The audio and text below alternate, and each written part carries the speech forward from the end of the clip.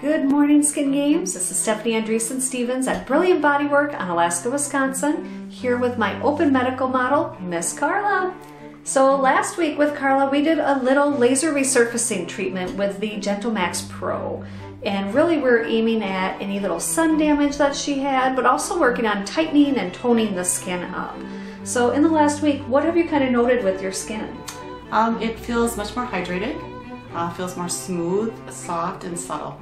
Good, good, yes. And we are seeing some results with her skin already in just 1 week, which is amazing because we know that it takes about 3 months for us to really get the full results from any laser or more invasive treatment so the body can actually work on that elastin and collagen.